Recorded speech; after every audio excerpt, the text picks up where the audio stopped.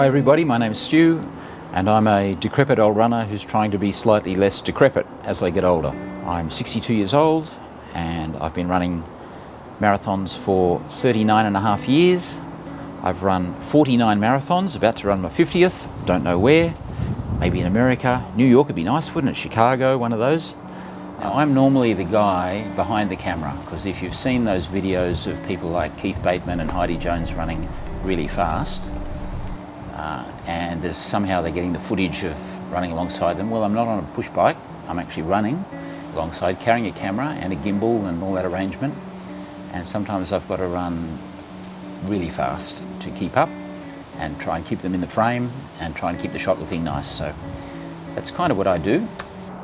Today, I want to talk to runners like me who are getting on, not necessarily 60s, but if you're a good runner when you were younger and you're now 30s, 40s, 50s and you find life's overtaken you, kids, family, job, and you're not getting as much time to train.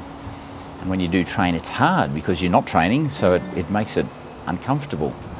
So if you're in that situation and you find you've also got injuries, but you want to get back to running, I hope today's message might actually be helpful to you. I've been running since the mid-1970s. I was no schoolboy star, but I've had a lot of miles under my belt over decades and decades. And I did get to a point where I represented my country as a marathon runner with a 2:22 marathon, which is not bad. It's not A grade. It won't qualify you for an Olympics or a Commonwealth Games, but it's a pretty good time for a club runner. So I feel like I was happy with my achievements. I never thought I'd do anything like that. I was a real plodder when I started out.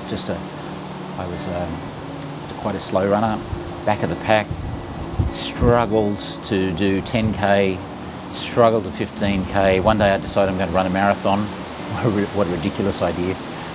Eventually ran a marathon, then thought one day maybe I'll run a 3-hour marathon. Got there, a couple of years later ran a 2:55, that kind of thing. And I thought, well, that must be about it. That's as fast as I can possibly go.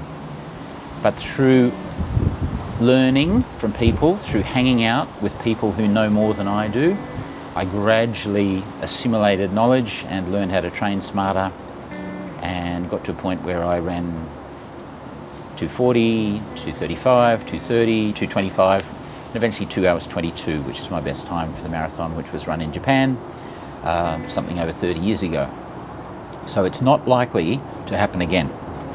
And in fact, if it were to happen again, that'd be a world record for a person my age by about 12 or 13 minutes. So that is definitely not going to happen. Anyway, so that's a little bit about me. Along the way, I learned a lot of hard lessons the hard way, because like a lot of runners, no offense, I'm not that bright. We all went with the fashion. When the big Nike flared heel shoes came out in the 1980s, there was a big yellow and blue one called the Nike LDV, and everybody got one. We all got one as we trained, and it felt great. You'd go into the shop, you'd try it on, it was comfortable, it was padded, it had big arch support, had a huge flared heel, this spongy rubber that we ran on. It had the waffle sole, that Bill Bowerman had told us was a brilliant innovation. Anyway, we all bought these shoes, and lo and behold, over the next 5-6 years, we all had these pretty horrendous knee injuries, typically, but everything. Look, I had everything throughout the 1980s. I had runner's knee, chondromalacia, I had shin splints, Achilles problems, plantar fascia, hip, sciatica. I had cortisone injections into my shins at one stage for shin splints. Oh, that was horrible. Anyway, what we didn't twig was that the shoes weren't part of the solution, they were part of the problem. Shoes, we realised, were actually a fashion accessory, not necessarily good for running. So those huge shoes, and I say huge, but they weren't clunky like Air Jordans or something, but they were still pretty big. They were causing a couple of things to happen. Firstly, they were forcing us to heel strike, and that was in turn causing pronation problems, which is causing twisting issues with the body as the foot's landing, as you're landing on the heel and rolling off the foot. It was causing dramas that injured us, causes a twisting motion, and we just didn't twig. We just kept running in these things. Funnily enough, whenever I ran in racing flats, I had a pair of lightweight shoes without much heel wedge or anything, and I'd wear them for racing. And I'd find actually I wouldn't get injured in races, I just got hurt in training. So anyway, some of life's lessons you learn and then you forget, and you have to learn them all over again. And that kind of happened because by the time the 1990s came on and then the noughties, I was getting a bit chubby and getting slow and not finding time to train. Work, family, all those things come along, and you get slower. And when you do train, it's hard because you're not training, you're not really fit, and you go out and you flog yourself going, I used to be much faster than this, and you're not fast anymore, and it's a disincentive to go out and do it again. So look, I hope there'll be lots of these little video logs and I can share a few gems with you, but I can't do them all today in one short video. This is just an introduction. But the key thing I would like to talk, you can hear I'm talking about shoes today, because when I was plodding along about 5 or 6 years ago with a bunch of Sydney Striders, which is a terrific club here in Sydney, in Australia, and one of the runners said, oh, there's this guy in Sydney who's running, and he's one of those barefoot nutcase guys, and he runs sort of with no shoes at all, or very, very light shoes, and he's just run 10k in 31 minutes 50. And I said, how old is he? And he said, oh, he's late 50s. And I went, 31.50 for 10k, and he's like 56, 57. I said, that is not right. That doesn't happen. That is bull. Somebody's pulling your leg on that one.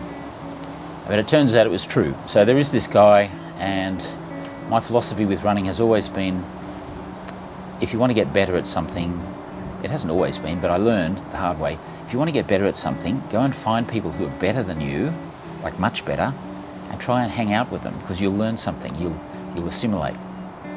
It's the opposite of the, if you lie with dogs, you get fleas philosophy. You know, if you hang out with eagles, then, mind you, if you're a turkey, you might make the eagles fly like you, but, oh, you know what I mean. Anyway, so I thought I'll go and run with this guy, Keith Bateman, and his partner, Heidi Jones. And sure enough, Keith's the world record holder for that particular age group, which at the time was male 55 to 59 age group. Sure enough, he had every world record between the mile and 10k. And I just thought, that is ridiculous, because those are the kind of times that I was running when I was at my best. And so I thought I'd hang out with Keith. Turned out to be a really lovely guy. And sure enough, he ran barefoot as much as he can. Even on the roads, he ran barefoot a lot of the time, unless it was too hot, too cold, or too sharp, you know. But on grass, so we went training, and I found he had a completely different kind of technique to the rest of us because of the way his feet landed and because of technique.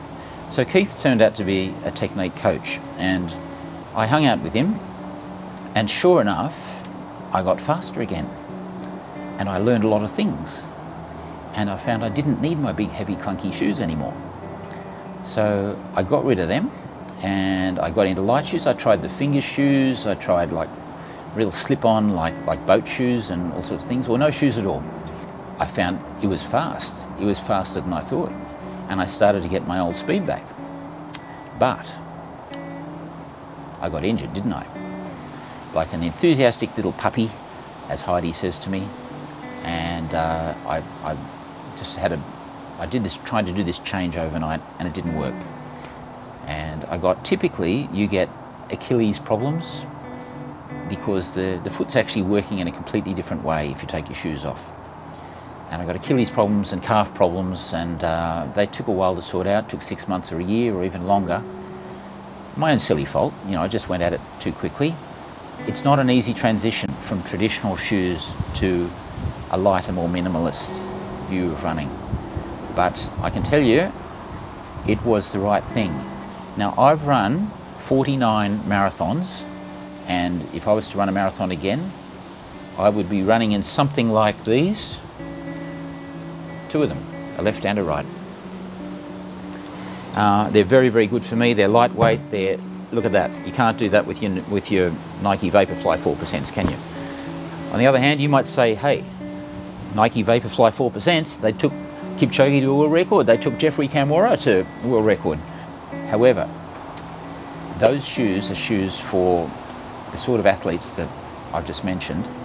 And I believe if you try and run in those shoes all the time, you are likely to be injured. They're not going to be the magic bullet that takes you to a magic time. This is just my opinion. And I would suggest if you jump straight into shoes like this and start running fast and you're not used to them, you will be injured. So I would like you to consider transitioning to these, because these shoes are going to take me, or shoes like it, or barefoot, are going to take me back from the plodding, overweight guy that I was 10 years ago, back, now I'm in my 60s, to chasing age group records.